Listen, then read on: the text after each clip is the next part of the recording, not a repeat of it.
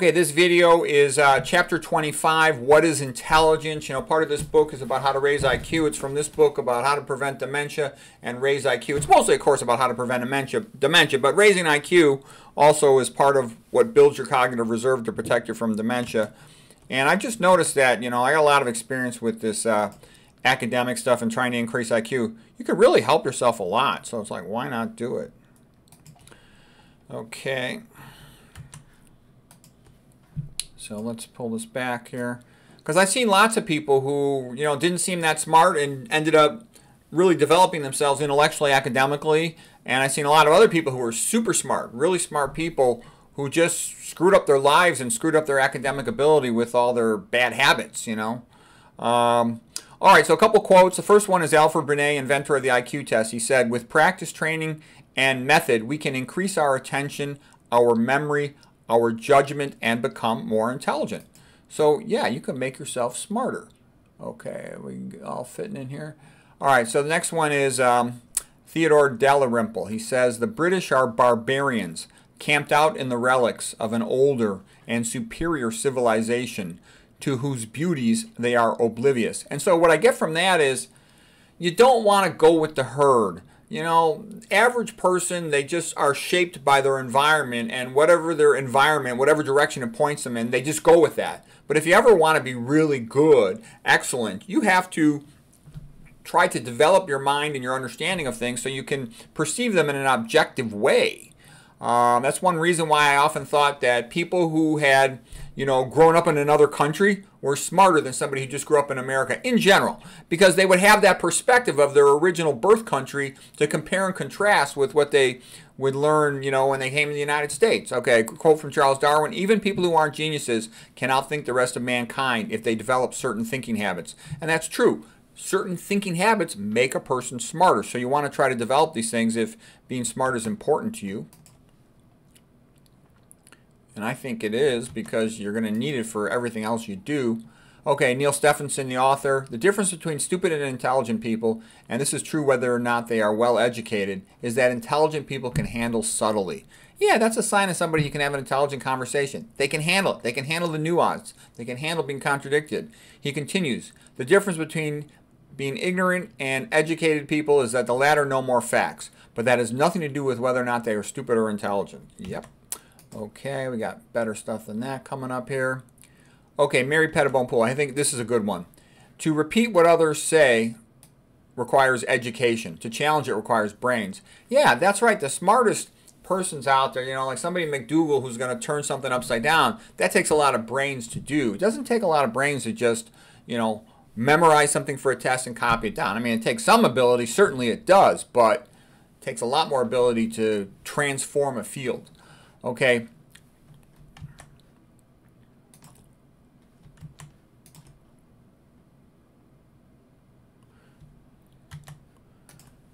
General IQ, also known as G, or the G factor, is a way of quantifying intelligence variability among people. It is the best established, most predictive, most heritable mental trait ever discovered in psychology. Whether measured with formal IQ tests or assessed through informal conversations and observations,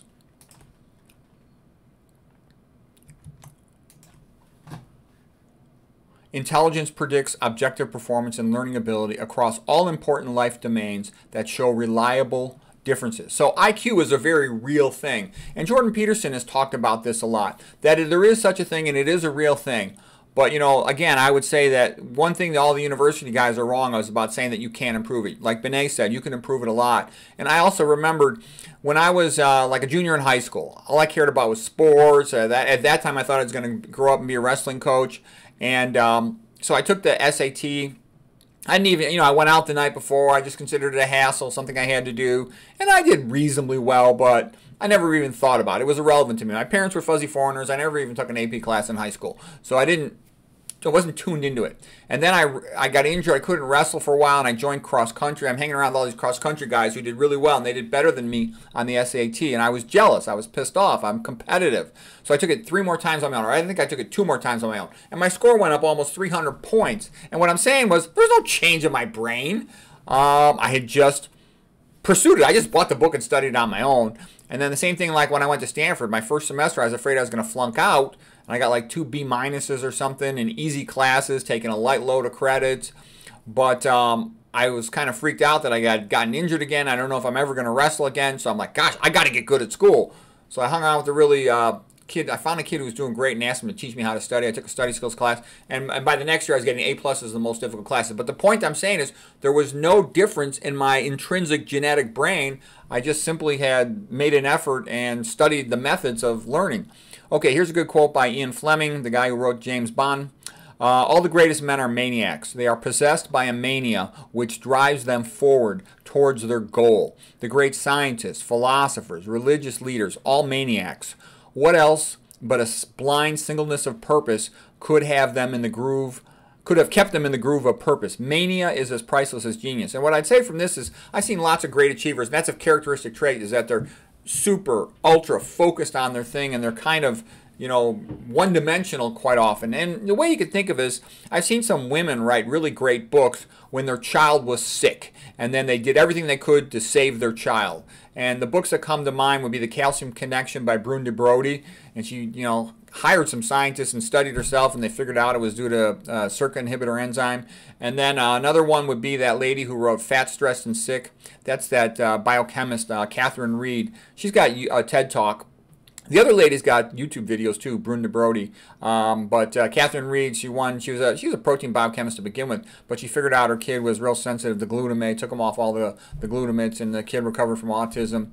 So it's R-E-I-D, Catherine Reed. That's good stuff. So what I'm trying to say is that drive to solve a problem dramatically increases a person's ability. So you want to get yourself into a mindset where you've got that, and you'll be able to perform way beyond what you would otherwise. Okay.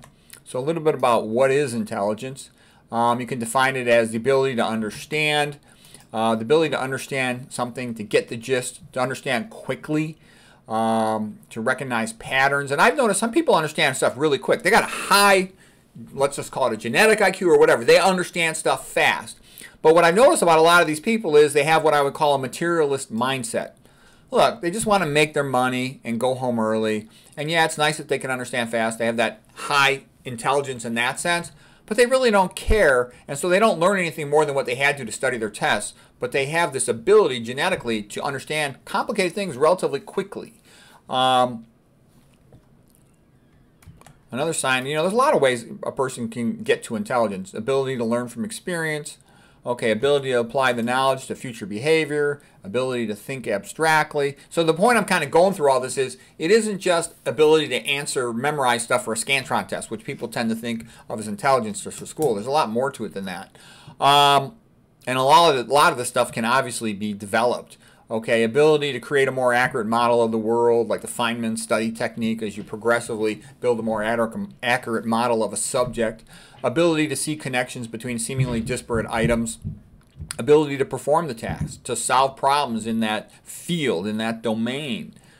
Okay. Okay, ability to succeed at accomplishing one's goals in life. You know, and to motivate oneself enough to push through. Motivation is a giant part of success and of real learning. Like I said, these women who saved their kids' life because they're motivated. And the women who saved themselves from, you know, metastatic breast cancer, like Ruth Heydrich. Most people, when they get cancer, they just go to the oncologist and they sit there like a passive sheep. The ones who really do incredibly well are the ones who, you know, like Janet Murray. She wrote the book Raw Can Cure Cancer. Ruth Heydrich, okay. She wrote several different books. Okay, including Senior Fitness was a good one of her books. Okay, so intensity of purpose is one of the strongest predictors of success, and that's what I've seen too. And also this idea of, like, geniuses in particular. I studied all these biographies of geniuses and stuff. They're hyper-focused to the point where they seem a little crazy to other people, and that's why I'm trying to say is if you were to exclude a genius based on them being crazy or them being a little bit, you know, deficient in one area or rude or narrow or whatever, you would end up having no geniuses to study because they're all kind of crazy in some way. That was a recurrent theme. Okay, an ability to control one's emotions, behave in one's self-interest, follow through, be motivated, blah, blah, blah, navigate a domain. Okay, and then verbal intelligence, you know, can make funny jokes and rhymes and puns And a lot of the people who are really good at that, they're not good at school. They don't care about school, but they're actually really bright. Okay, ability to perceive and describe. Also, it comes from reading a lot. I've known some people who were really clever and funny when they were in a phase in their life when they were reading a lot, and that same person, once they quit reading, they were no longer so funny. They no longer had that zip and zest and their ability to come up with words. And, you know, one of the things that's a sign of somebody who's really good in the field is they can make sophisticated observations, can perceive them and describe them, can see the deeper connections. Those are signs of a real expert. Okay, personality skills. The motivation comes from within. And I like that. I remember seeing that movie Chariots of Fire, and there was a line in the movie where one of the main characters says, "Where does a man find the strength to run the race to the end? It comes from within." And that's why in the long run, if you want, you know, great achievement, you have to have this burning desire inside. Like, you know, Goethe had said, in order for a man to learn a complex thing, he has to love it. Okay, eagerness to excel. All right, so a lot of people are motivated externally by trying to get a good grade or make money, and they might learn enough to get by, but they never achieve greatness. Okay, willingness to focus on a goal, avoid distractions, tenacity about learning, curious, making playful, having a playful sense of humor enables a person to enjoy it more, which helps them to pursue it longer. Being nonconformist. Conformity almost always means mediocrity in a lot of common modern things. Somebody who's curious, that's a sign of them being intelligent. Okay, reading it for pleasure in one's free time is a fast way to increase verbal intelligence. Okay, then here's another thing along these lines, the idea of thin intelligence, you know, kind of the Michael Crichton thing. That guy was a real genius. He's an interesting guy. He says they're technicians. They don't have intelligence. They have thin intelligence. They can think narrowly. They don't see the consequences. And I would actually say the modern world kind of trains people to be this way, to their detriment. You know, like they frown on a liberal arts education. Liberal arts education meant education for a free man. You know, as a slave just learns a technical task back in the Roman days, for example. Okay, here's a quote by W. Edwards Demings, like an efficiency expert. Experience by itself teaches nothing. Without theory, experience has no meaning.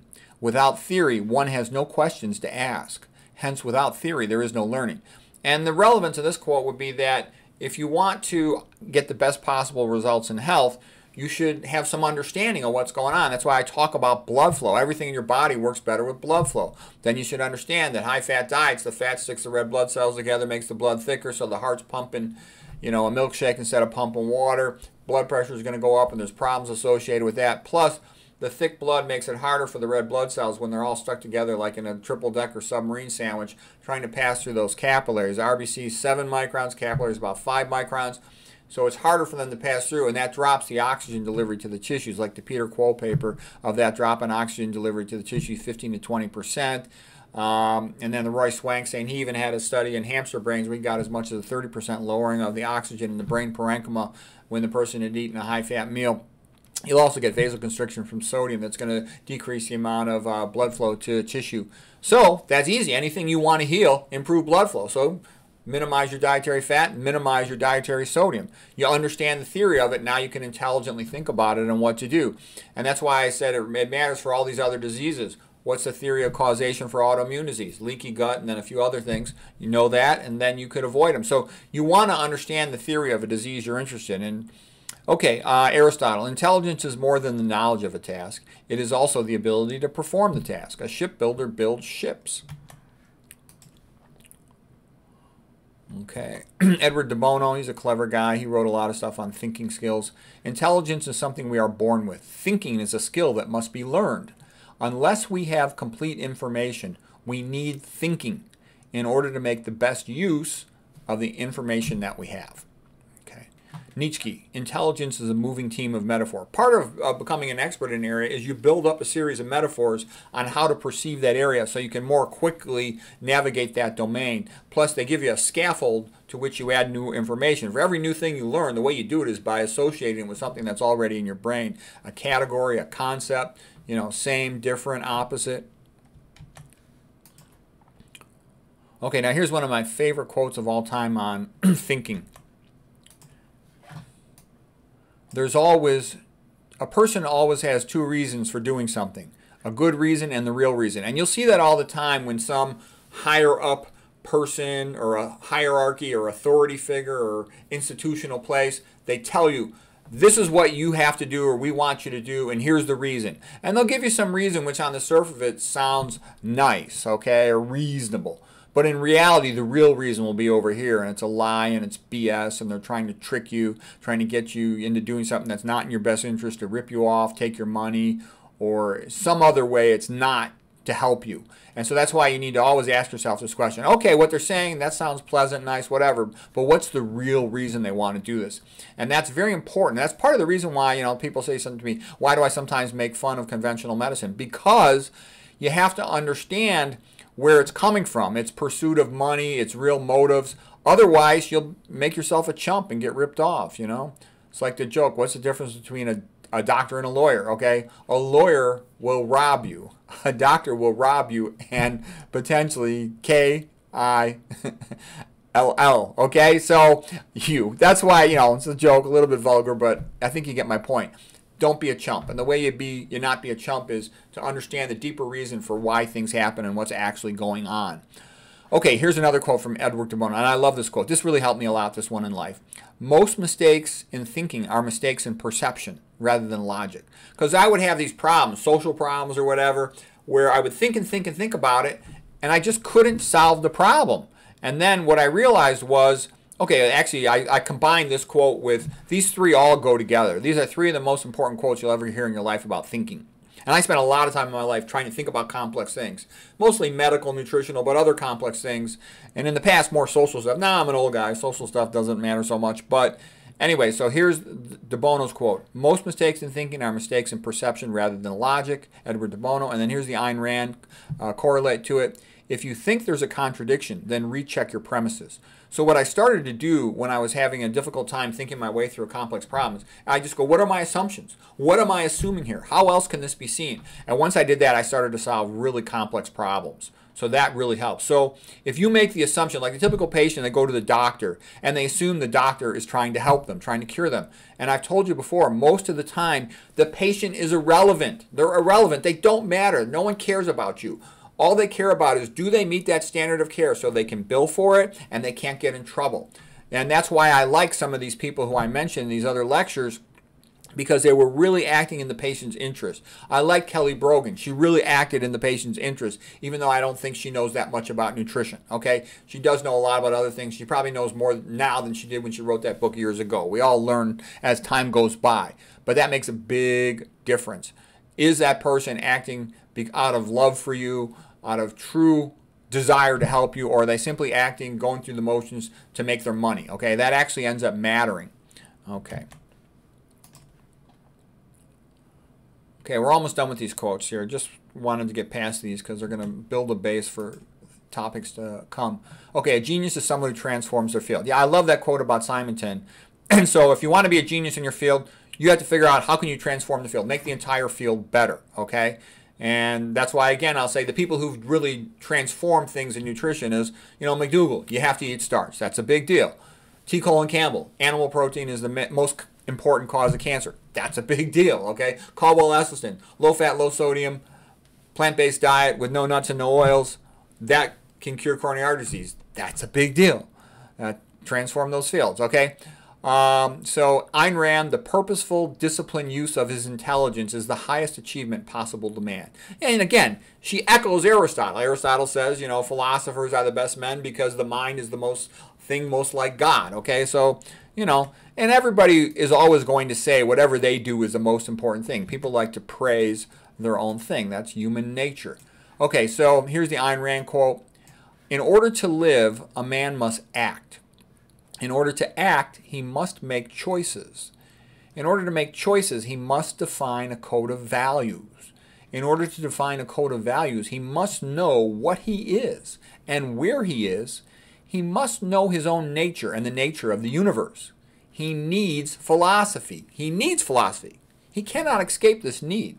His only alternative is whether the philosophy guiding him is to be chosen by his own mind or by chance. Yeah, if you don't figure out and reason out your metaphysics, you're basically just, you know, floating along the wave of your current culture. So that's a magnificent culture. Okay, and also somebody asked me about Ayn Rand. You know, one of my commenters said different things about Ayn Rand. And I can tell you, if you care at all about Ayn Rand, the book to read is Romantic Manifesto, where she summarized her insights on what creates great art and great literature. And the conclusion she came to was the most magnificent time of all was especially like the 1800s. Also the Renaissance, but the 1800s were just magnificent for multiple reasons. And she's right. If you look at the art, like I have lots of beautiful paintings with all my videos, I'll show them, you know, these old paintings. And you'll see that more than half of them all come from those 1800s. I would say probably about 2/3 of them.